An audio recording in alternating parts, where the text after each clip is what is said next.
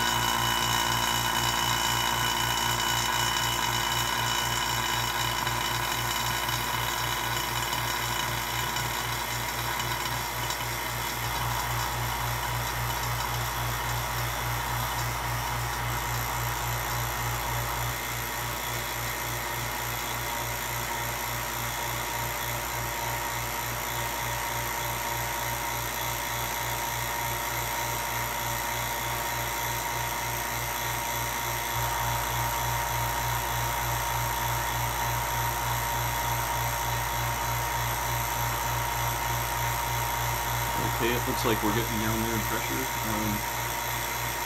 Looks like I'd say about maybe 70-75 pascals right now. This won't get all the way down to 0 because, of course, knows that chamber is perfect vacuum. And because this is teed into the chamber, there's a little bit more air leaking in there just because of the having that additional structure attached. Now let's see what happens when I open the bleed-in valve a little bit. Okay, there we go. Now we have both readings rising. You can see the oil there rising in the column. You can hear the pump sucking a little bit of air. I can actually fine-tune the pressure here with this valve, which is pretty cool. So I'll just set it there, and it might take a minute to settle down, just kind of reach an equilibrium between the air that's being admitted by the valve versus the air that's being removed with the pump. So that level should settle down. And looks like we're reading 6 marks up there. Should be about 540 pascals. Now if I close this back down, you'll see, yeah, there we go, dropping fast. 180 pascals.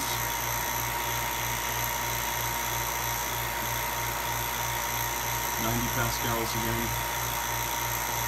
So you can see obviously both of these instruments are reflecting the pressure inside the system.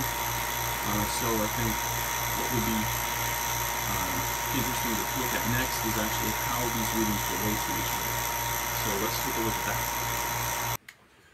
So now that we have a second instrument that we can measure pressure with, that being the barometer, I thought it would be cool to actually compare the readings from both instruments, both simultaneously connected to the system, and see what that data looks like.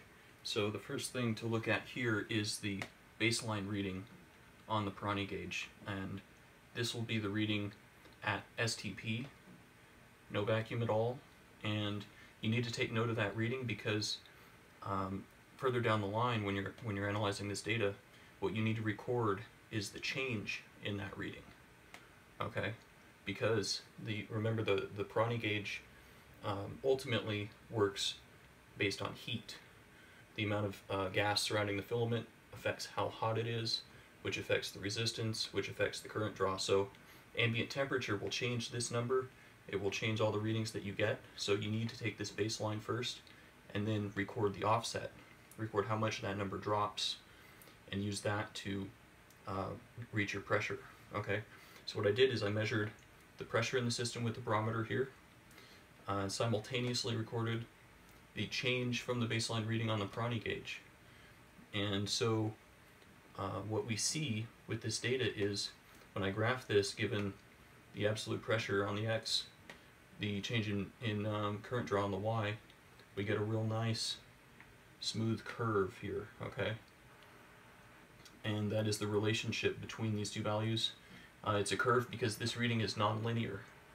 We can see that very easily here. We have a change of 90 pascals here, very small change in the current draw. Up here, look, we have a change of 90 pascals, much larger change in the current draw. So up here is the steep part of that graph where it's changing rapidly, and down here it's leveling off more. Okay, so that all makes sense, and I'll show you the graph of that data in a minute. So here's that graph I was talking about, relating the barometer readings to the Pirani gauge readings, and so we can see that this is a nice smooth curve. It's very coherent. It's very logical when we think about the way that these devices work. The Pirani gauge being non-linear, that's why it has this curve to it. And so this is really useful because this website actually gives me an equation that describes this line through the points there. And so I can actually take a reading from either instrument, plug it into that equation, and then solve for what the reading would be on the other instrument. So I can use, say, just the Pirani gauge. I can plug it in here and then figure out what the actual pressure is in pascals, for example. So just some cool little bit of analysis on this data. It tells us that we have good data because if these points were kind of spread around randomly, there wasn't any sense to their placement, that would tell us that our data was bad, that something wasn't lining up, something was wrong with our readings. So this tells us that we have good data as well, which is important for obviously being confident in the readings that we're taking with these devices. So yeah, just cool to take a look at that. I would like to expand this more. I would like to add more data points at higher pressures.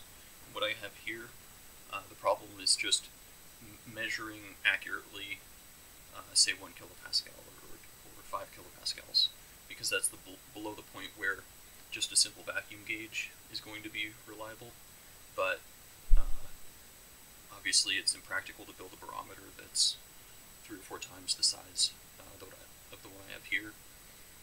So that would take some other means to fill in that empty spot in the graph, but for right now I'm just concerned about the sub 1 kilopascal region, and this basically has that covered.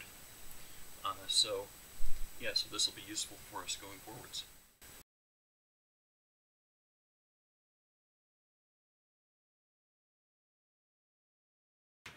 So I wanted to take a minute and show you guys how I actually arrived at the pressure index given the height of the fluid in the barometer.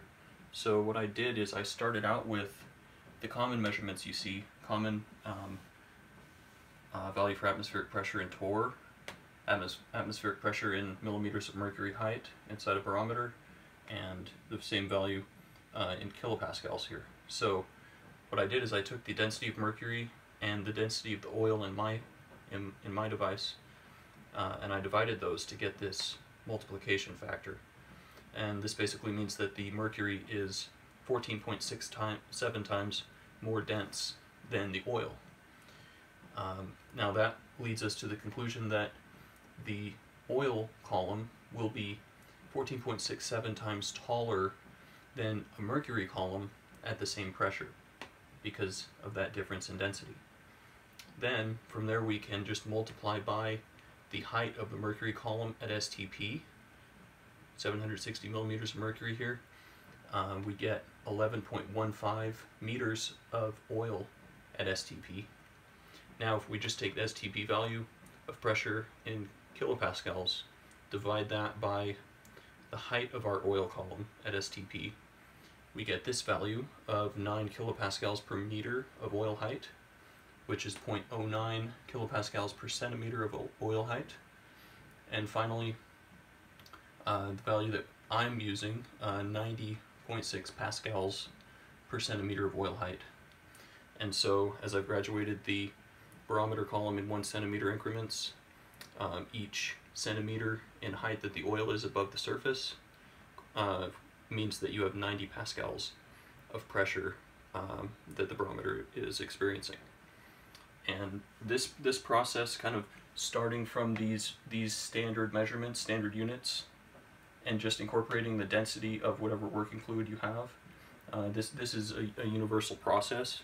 You can use that for any fluid that you might have, any pressure you might be working with.